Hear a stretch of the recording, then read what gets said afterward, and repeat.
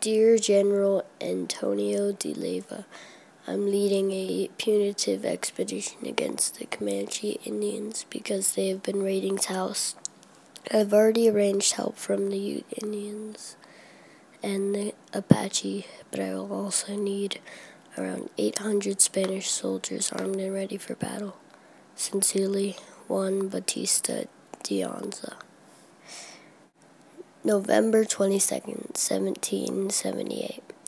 My army and I have started an expedition to catch the Comanche Indians who have been raiding Taos.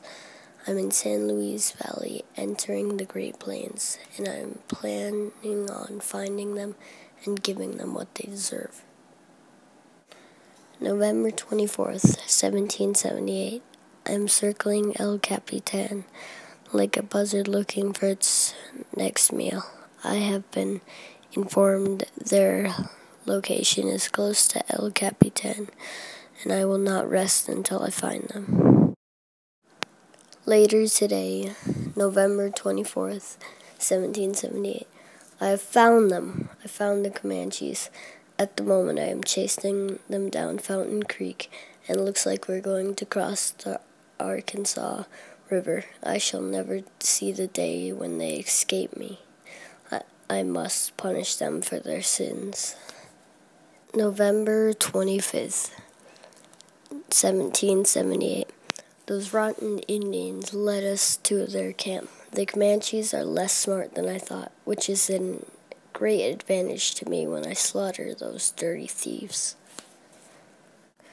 Later today, November 25th, 1778. We are entering the camp. There are only about 50 of them, and it seems that the leaders are not as protected as they should be. I'm watching them, preparing for a battle. But when I hear it, "They're coming! They're coming!" "Who's coming?" they asked. That's when I knew I must charge at them, and soon we were fighting sword to tomahawk, gun to bow and arrow. Soon they start dropping, and soon my troops start to fall too. After what seems like hours, the battle was done, and we were victorious. I've killed